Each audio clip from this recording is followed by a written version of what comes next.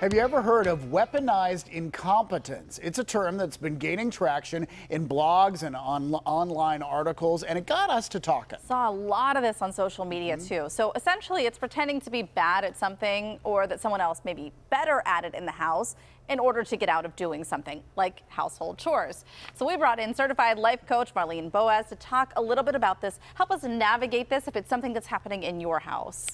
Oh boy. Help us out. I'm not saying it's happening in my house. Of but course. I think in a lot of households, you know, things can sometimes fall on one person's shoulders rather than the other person. So I've been married like 46 years or something. I don't know. You quit counting at some point. But over the, you know, with the children and everything, it does shift. And certainly there are things that I don't do that I know my husband would like me to do, but he's really better at it. But we have balanced it and negotiated, and we have a very, very sort of equal share in household responsibilities. And that's really what you're shooting for. Like, that's right. You want things to be equal. It's not that everybody has to be great at each thing. It's just let's divide this. But let's say, for instance, you're in a household where you are perfectly willing to load up the dishwasher. In fact, you load up the dishwasher and then you learn that you've loaded it up all wrong. Every single time you learn that you've loaded it up all wrong. Were you in my kitchen, David?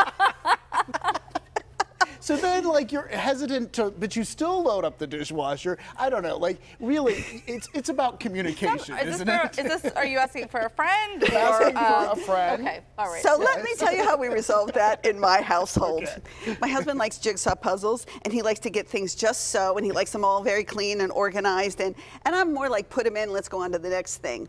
So he's better at it, and he cares more about it, so it's become his job. But it's not because I just feigned incompetence, it's because we resolved it by talking about it. I'll cook and shop and everything, and you clean up. Right. So then it's more balanced. Right. So it's really about just communicating and working it out. Absolutely. Right. Now, every household is different, and some people are not experiencing this at all. But you even pointed out in some of your research that you were able to dig up that in the pandemic, there was a lot of notice put on what women were shouldering through all of this, with educating, household chores, still working from home, and all of that. I remember washing the groceries when we first brought them home. Right. Yeah. So it did fall a lot more on women. And so you have to have those conversations. If you feel that you have an inequitable share of the household responsibilities, you have to bring it up. But not talk just about the chores that are being done, because it's something deeper in the relationship. And that's where the work needs to be done. Well, and at some point it becomes hurtful. Because if someone's intentionally like saying, oh, I don't know how to do this, you do it so much better, and that puts the load on someone else, that has to speak about how much you care about that person. That's right, that's right. Or it's easier if I'll do it myself. You know, that kind of things, because it's such a hassle to have you do it. But then by the same token, you can't be overly critical of that work that's like loading the dishwasher. Right. I'm going to be in trouble when I get we're asking about for my friend. Exactly. For my friend. Right. But you have to, so if you choose to, you know, clean the toilet, let's say, if you use a toilet brush instead of a toothbrush, then you have to accept that. So you might have to adjust your standards, because if you're overly critical, you're going to get stuck doing it all. Right. So this is twofold too. You kind of have to look at yourself and what you're doing. What are some other tips to help negotiate, or not negotiate, but try and figure this out with your partner? I think in any household, and by the way, this can also happen in workplaces and in friendships. Yes. Yes, you're very right. Right. So if you feel like you're doing more than the work, you might want to like list them all out, because there are things that I do that I know that my husband doesn't necessarily know I do, and there are things that he does that I'm not aware of.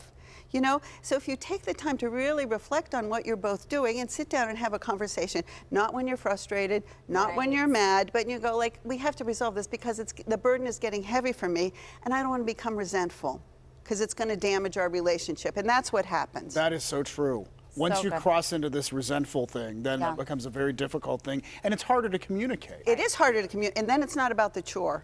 Then it's about a whole bunch of other stuff. Whole bunch of other stuff. Yeah. You are so wise, Marlene. Thank you. We love it when you're here with us. All right, you can join our conversation with Marlene monthly here on PCL. We always enjoy our conversations with you. We learn things, and I feel better now. All right, thanks.